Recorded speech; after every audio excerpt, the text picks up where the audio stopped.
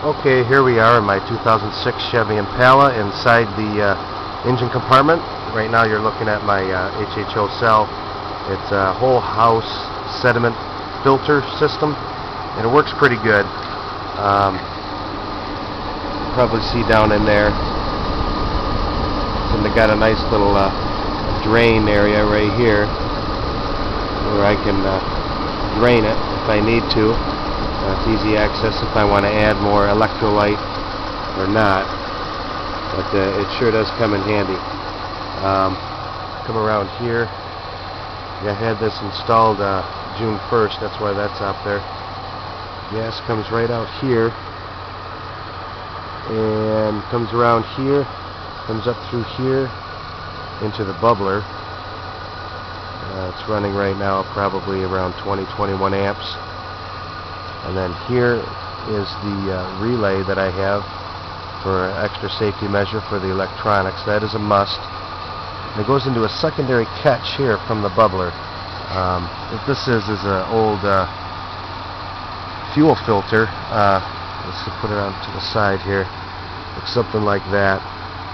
Works pretty good. In case there's any overflow going into here, it won't go into the intake, which I've never had any problems, but it's just an extra added precaution. Here's a area here that I drilled, tapped out, and has a cap on it so you can empty the water just in case that should happen. Comes through here to a spark arrestor. It's not really necessary from what I've told, I don't know, for fuel injection, but I'm all for safety and I think it should be installed just in case, especially if you're leaning out your engine on a with an EFI. It's probably a good idea. You don't know if it's going to backfire or not. I don't know. I have my EFI and I'll show you that in a second, the area where I'm going to install it. But it comes right through here and into the intake here, the butterfly. I use the idea off of Zero Fossil Fuel with his Venturi. I'm not going to take it up now, but I have pictures. Maybe I'll share that with you on how I did it. But it's pretty close to the intake, as close as I could get it. And of course it's fused up with a 30 amp fuse here. Again, another safety measure for your electronics. Right here what I did was, instead of climbing way in the back to try to get to the sensor, I looked at the wires and followed them back, and I used my voltmeter, and I've used a splice device here so I won't damage any of the wires anymore.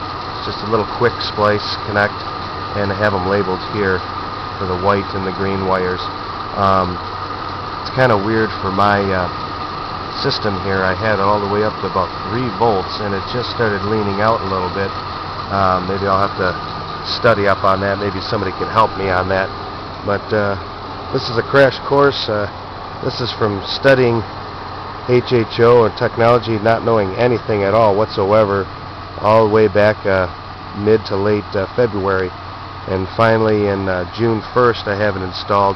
Haven't seen much gas MPGs. That's because the EFI is probably not in. I don't know. I'm going to go find out pretty soon.